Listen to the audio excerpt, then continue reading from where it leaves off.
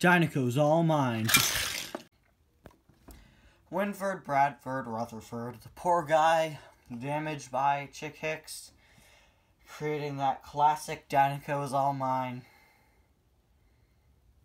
Anyway guys, welcome back to yet another review. Today we're going to be taking a look at Winford, Bradford, Rutherford, suggested by Interstate 290. Thank you so much for your suggestion.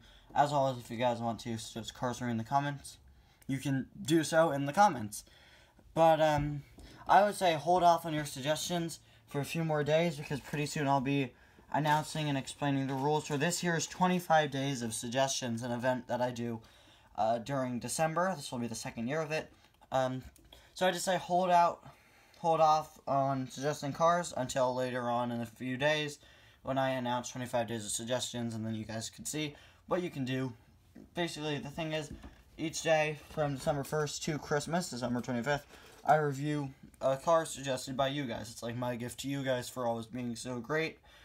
And yeah, you could suggest cars, but again, just hold off until I go through all the details on that in a couple of days. That's just the basic synopsis for what it is.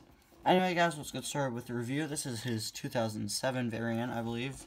Yeah, it's whatever his first release was, this is it. You can see the raised eyelids. This is of course my childhood RPM. It would probably be nice to get a replacement. He's got a really kind of worried expression, it looks like.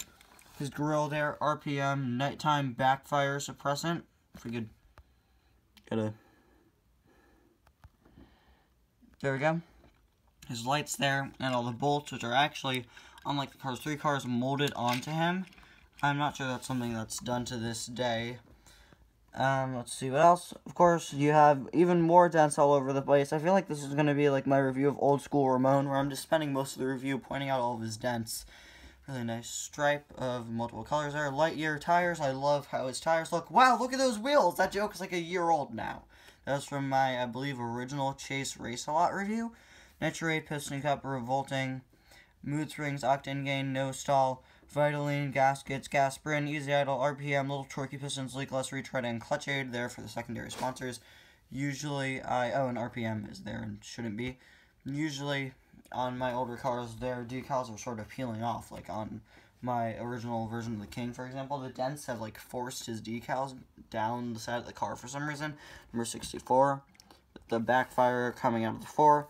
The blue on the back actually becomes this stripe here. Got some orange on the bottom. That, again, switches over there. RPM logos. And the back looks terrible. RPM nighttime backfire suppressant. I'm hoping on getting some more Cars 1 piston cup racers soon to expand my collection on them and probably get a replacement RPM next time he's out in stores. RPM. And then there's the other side. Of course, he's not that bad when it comes to dents, but, oh boy. I do want to bring up Bruce Miller, the Cars 3 RPM, for a very brief comparison of how the logo evolved.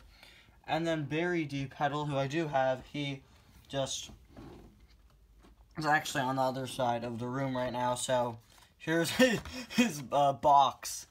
Here's his package from the Next Gen 4-pack. You can see Barry is just completely different from those guys. See, just like I was saying earlier, completely different than the other guys. He's blue, and yeah, he's just a total different car from the other RPM racers. Anyway, guys, thank you all so much for watching. I'll see you guys next time. Bye now.